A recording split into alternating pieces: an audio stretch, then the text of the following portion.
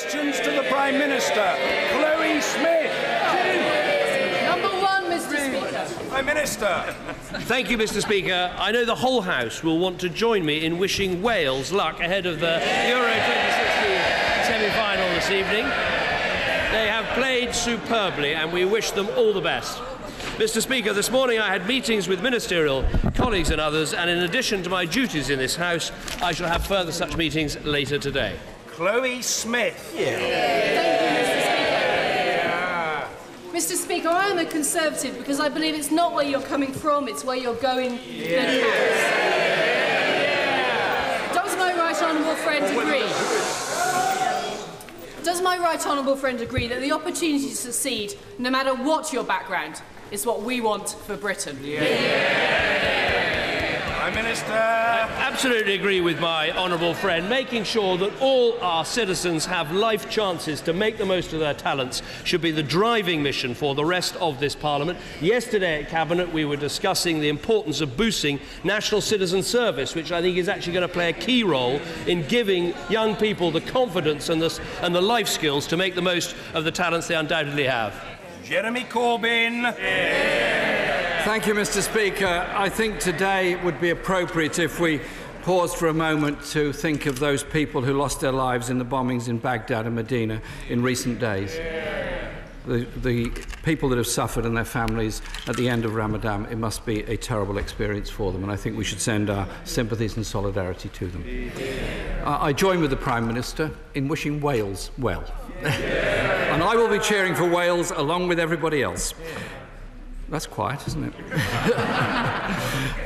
Mr. Speaker. There is life after all.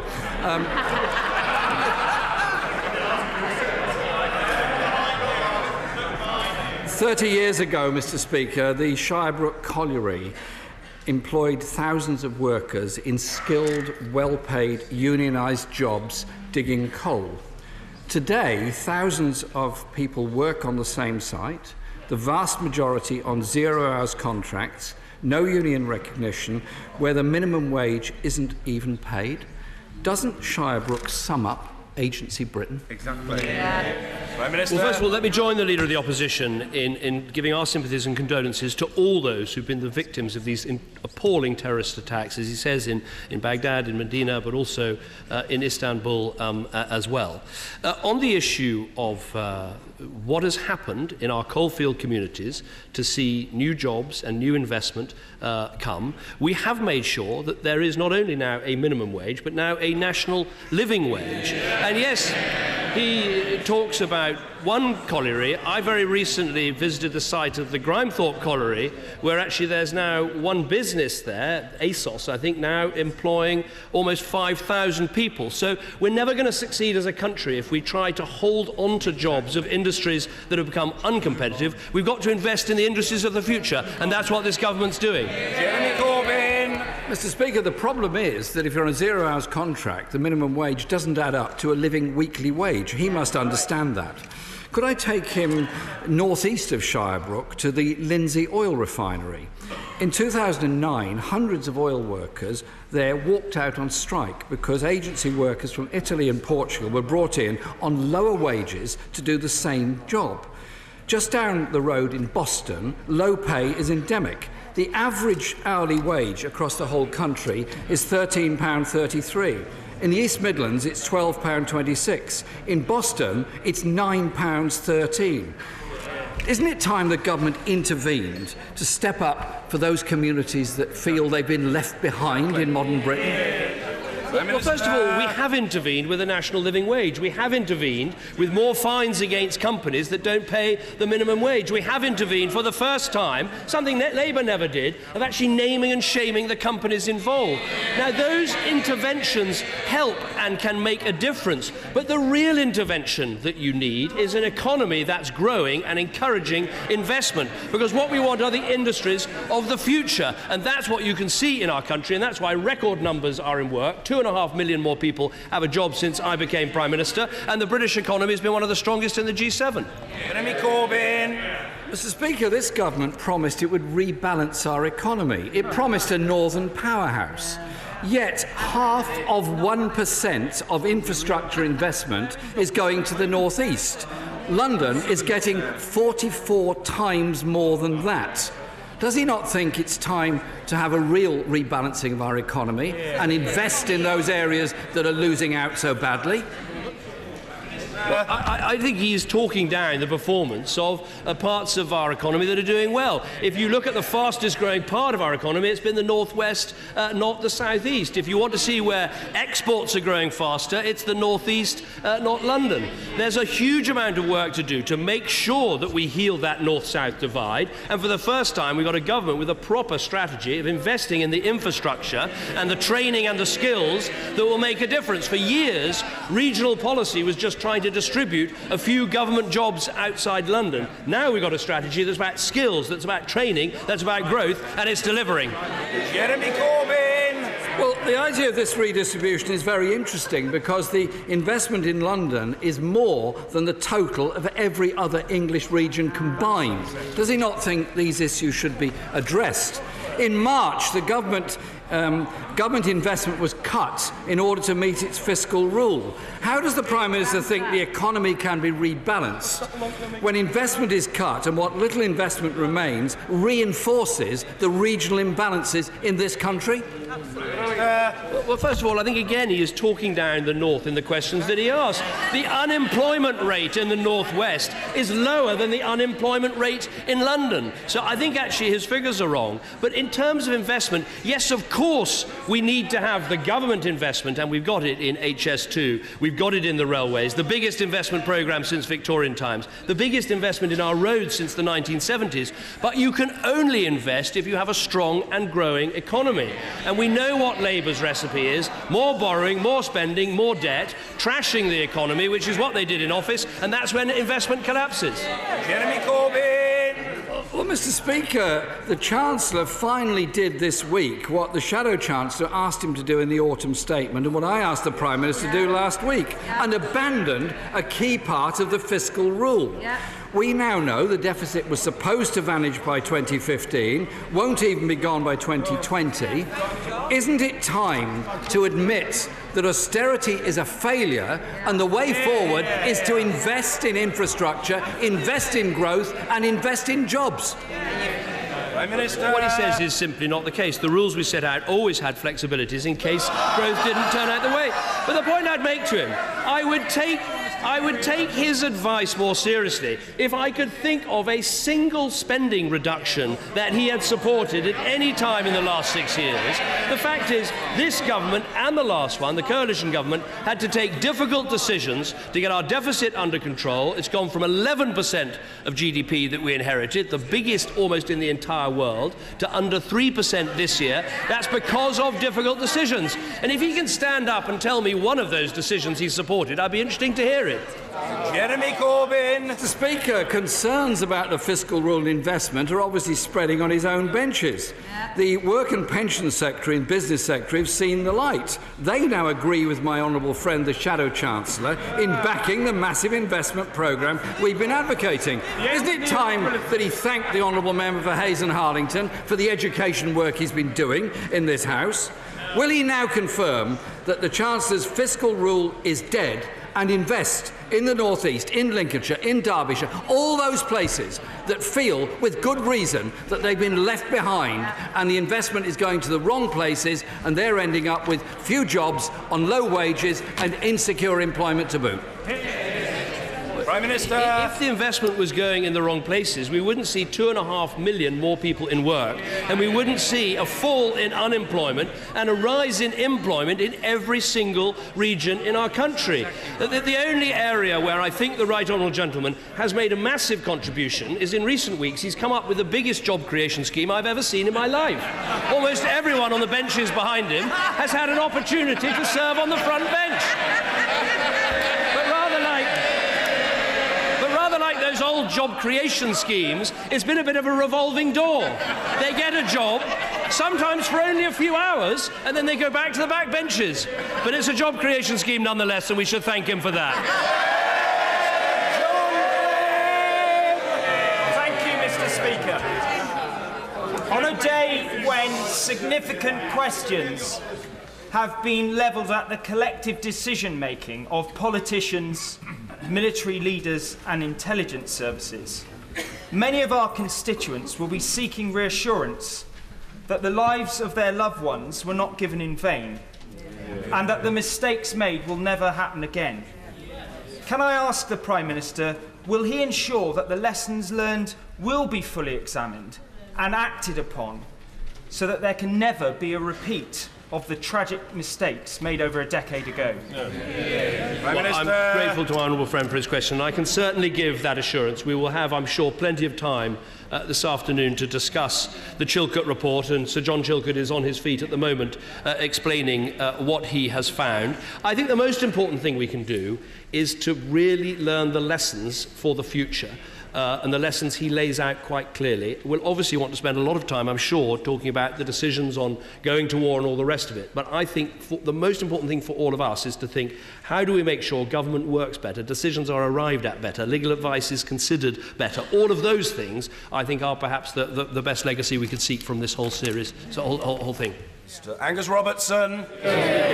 Today is hugely important for Muslims at home and abroad at the end of Ramadan, and I'm sure we wish them all Eid Mubarak. Today is also a day where our thoughts are with all the loved ones who lost people close to them in Iraq, and all of those hundreds of thousands of families in Iraq who also mourn loved ones. The Chilcot Report confirms that on the 28th of July 2002, Tony Blair wrote to President Bush saying, "I will be with you, whatever." Does the Prime Minister understand why the families of the dead and the injured UK service personnel and the hundreds of thousands of Iraqis feel that they were deceived about the reasons for going to war in Iraq? Prime Minister. Well, first of all, let me join the right honourable gentleman in wishing Muslims in this country and indeed all over the world Eid Mubarak at the end of Ramadan. In terms of the report, look, we're going to discuss it in detail later. And I don't want to preempt all the things I'm going to say in my statement. But clearly we need to learn the lessons of the report. We should study it very carefully. It is millions of words, thousands of pages. And I think we should save our remarks for when we debate it in the House after the statement. Mr. Angus Robertson. Mr. Speaker, the Chilcot Report catalogues the failures in planning for post-conflict Iraq and then concludes that, and I quote, "The UK did not achieve its objectives." That lack of planning has also been evident in relation to Afghanistan, to Libya, to Syria, and most recently with no plan whatsoever for Brexit.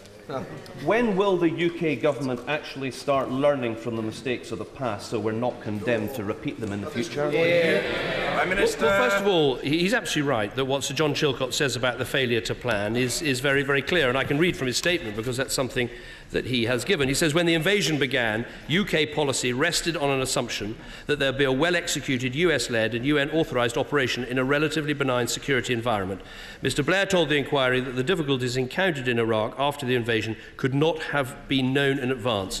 He says, we do not agree that hindsight is required, and Sir John Chilcot is very, very clear on that point. What I would say to the right honourable gentleman in terms of planning is what I put in place as Prime Minister following what happened in Iraq, of a National Security Council, proper legal advice, properly constituted meetings, a properly staffed National Security Secretariat, all those things, including the proper listening to expert advice in the National Security Council, all those things are designed to avoid the problems that that the government had in the case of Iraq. The only point I would make is there is actually no set of arrangements and plans that can provide perfection in any of these cases.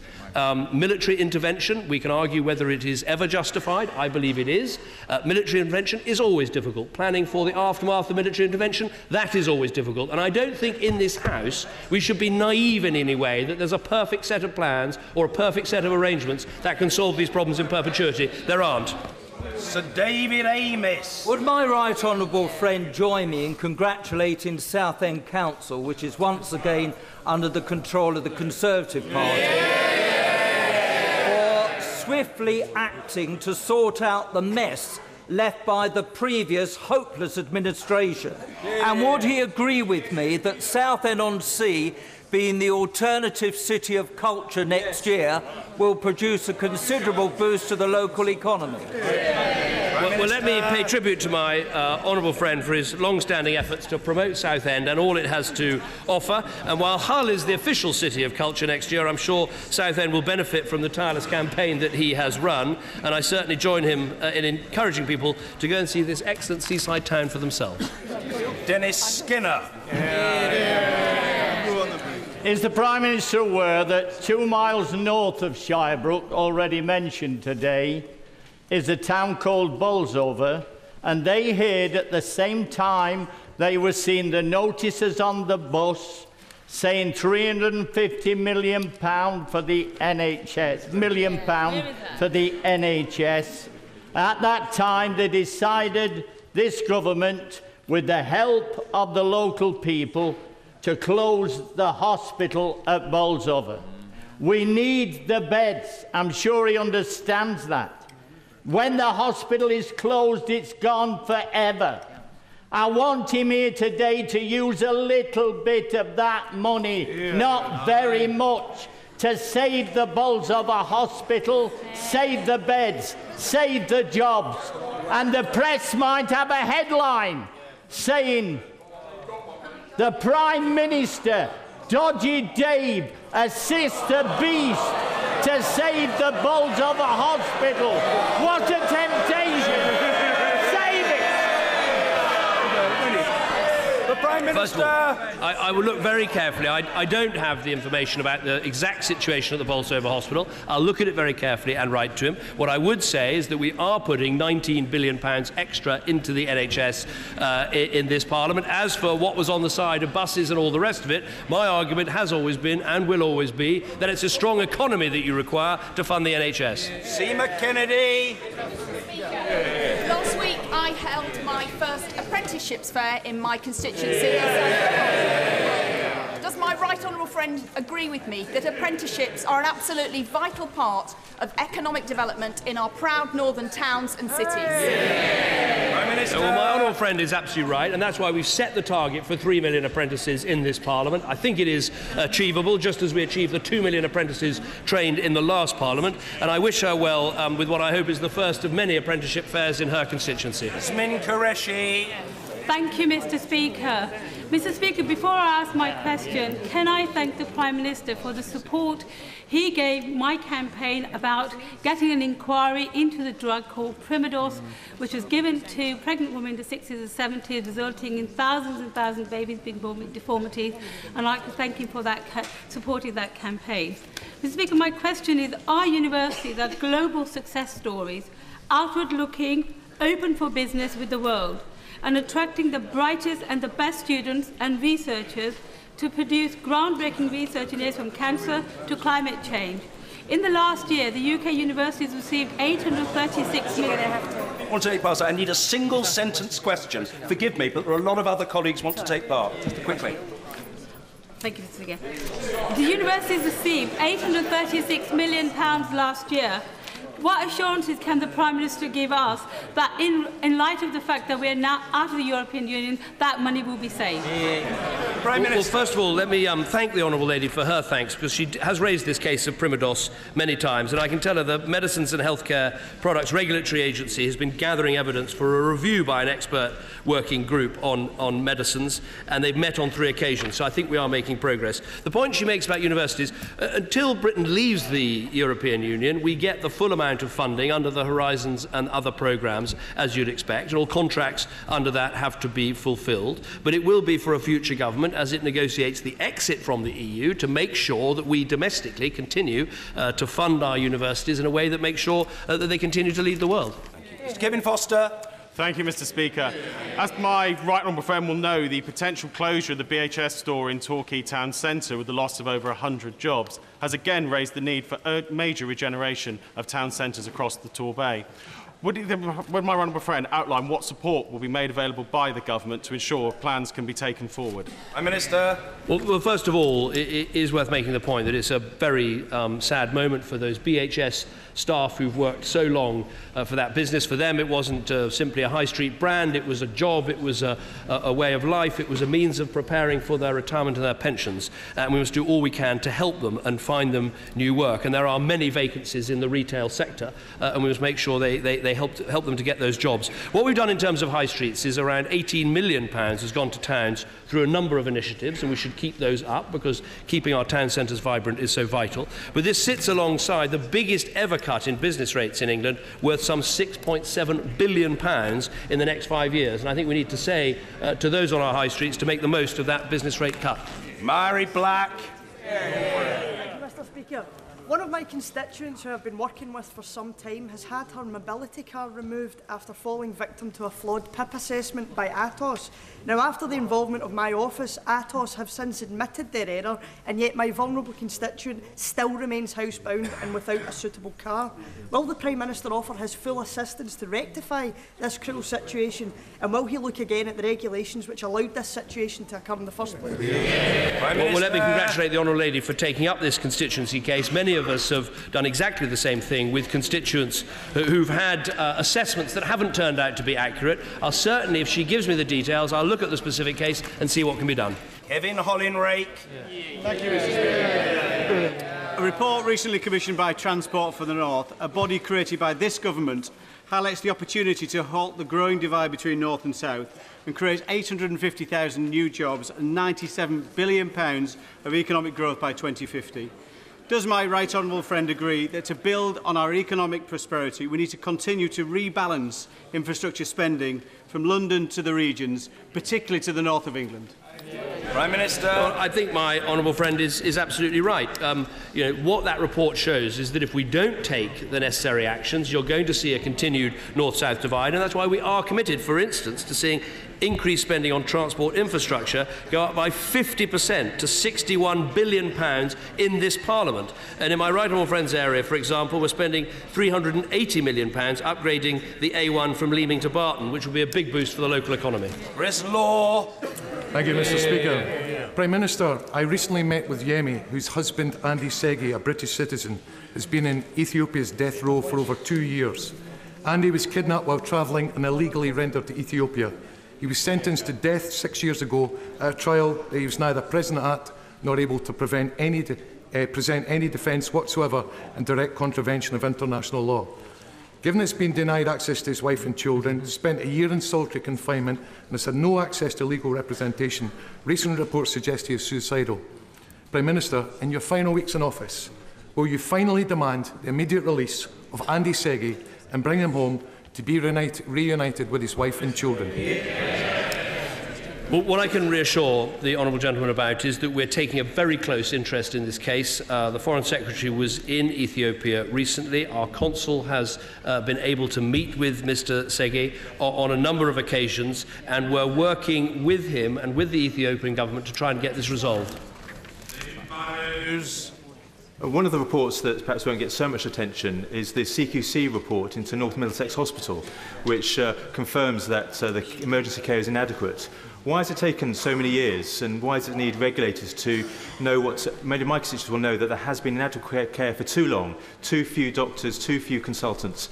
Can the Prime Minister assure me that we now have in place the right plans and the right numbers of doctors and consultants to ensure that my constituents get the care that they deserve? Minister. Well, I think my honourable friend raises an important point, which is that I do think the CQC is now acting effectively at getting into hospitals, finding bad practice, reporting on it swiftly. In some cases, that bad practice has always been there, but we haven't been as effective as we should have been at shining a light on it. Now, what we've seen at North Middlesex is clearly one of the busiest emergency departments in the country. The practice was unacceptable. We've now got the appointment of a new clinical director at the Trust, additional senior doctors in place at A&E, and a change in governance. And under this government, we've been the ones that have set up the role of the Chief Inspector of Hospitals, to have a zero-tolerance approach to practice like this and to make sure things are put right. Martin Day. Thank you, Mr. Speaker.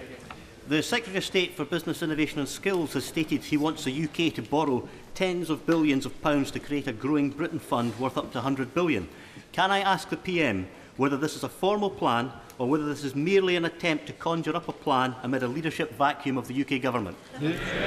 Minister. Well, we are spending billions of pounds on the British economy and on investment, as I've just shown, and that has clear consequences under the Barnett formula for Scotland. But clearly, my colleagues, during a leadership election, and at least on this side of the House, we're actually having a leadership election rather than the never-ending. So I thought you wanted one, or you don't want one? Hands up who wants a leadership election. Oh, they don't want a leadership election. I'm so confused. 1 minute it's like the eagle is going to swoop, and the next minute it's Eddie the eagle at the top of the ski jump, not knowing whether to go or not. Anyway, in case you hadn't noticed, we're having a leadership election. Right from the start, this United Kingdom has been an outward-looking international trading nation. I'm very glad to see the Trade Minister, Lord Price.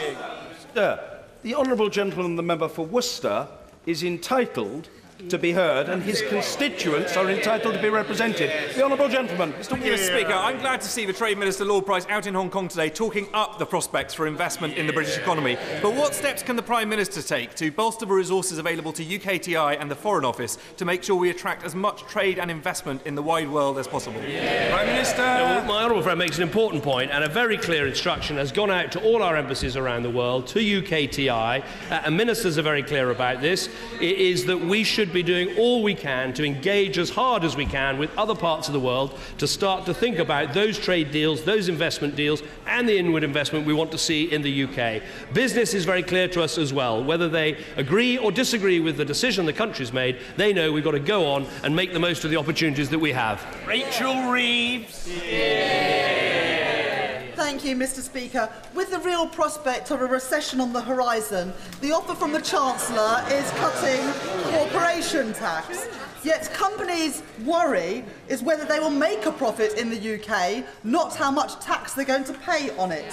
So can the Prime Minister tell us what immediate action his government will take to protect people's jobs and livelihoods right now? Well, immediate action has been taken, not least the Bank of England decision to encourage bank lending by changing the reserve asset ratios that they insist on. And I think that's very important because that's a short-term measure that can have some early effect. Clearly what the Chancellor was talking about is now we're in this new situation, we need to make sure that we configure all our policies to take advantage of the situation that we're going to be in. Now that's going to mean changes to taxes, it's going to mean changes to the way UKTI works, it's going to be a change in focus for the Foreign Office and the Business Department. All these things we can make a start on, irrespective of the fact that she and I were on the same side of the referendum campaign. Gerald Howarth. Speaker, further to my honourable friend from Worcester's question about UKTI, may I remind the Prime Minister that next Monday the greatest air show in the world takes place at Farnborough in my constituency, to which all honourable and right honourable members are expected to attend. And may I remind my right honourable friend that last time, 2 years ago, deals worth $201 billion were signed at the Farnborough Air Show. May I therefore prevail on my right honourable friend, who may have just a little bit more time in his hands, to come and open the show on Monday and encourage all other ministers to attend. Prime Minister. I think I'm one of the first Prime Ministers in a while to attend the Farnborough Air Show, and I'm very happy to announce that I will be going back there this year because I think it's very important. We have, I think, the second largest aerospace industry in the world after the United States, and it is a brilliant moment to showcase that industry to the rest of the world and to clinch some important export deals, both in the military and in the civilian space, and I will always do everything I can, whether in this job or in future, to help support British industry in that way. Alison Thewlis.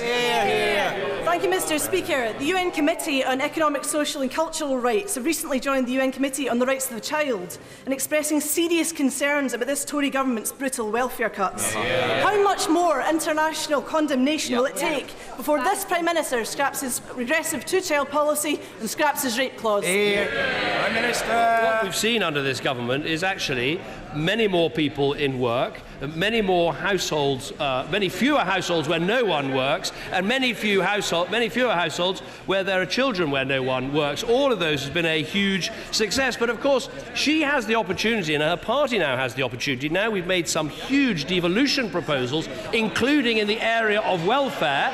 If you don't think that what we're doing on a UK basis, I don't know why you're all shouting. You're getting these powers. Instead of whinging endlessly, you ought to be starting to use them. Thank you, Mr. Speaker.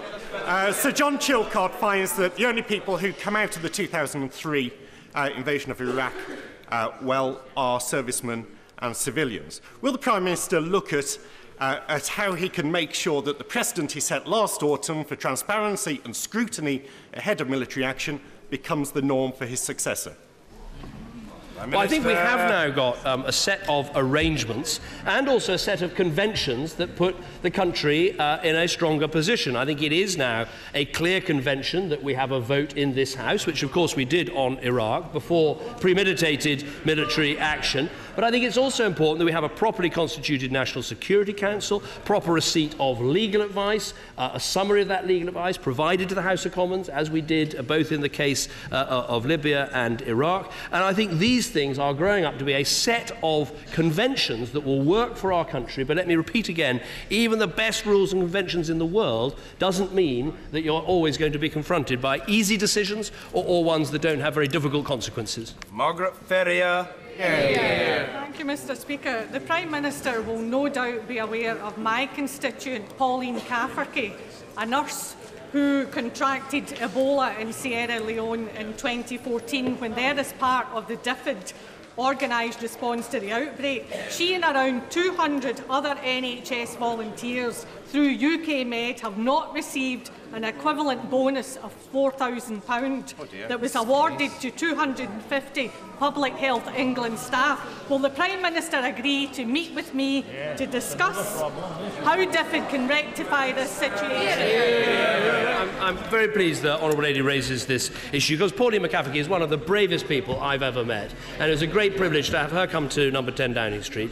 And also, I'm proud of the fact that she and many others, I believe, have received the medal for working in Sierra Leone, which is something Britain should be incredibly proud of. We took the decision to help partner with that country to deal with Ebola, and it is now Ebola-free. I'll look specifically into the issue of the bonus. I wasn't aware of that issue, and I will get back to her about it. Order.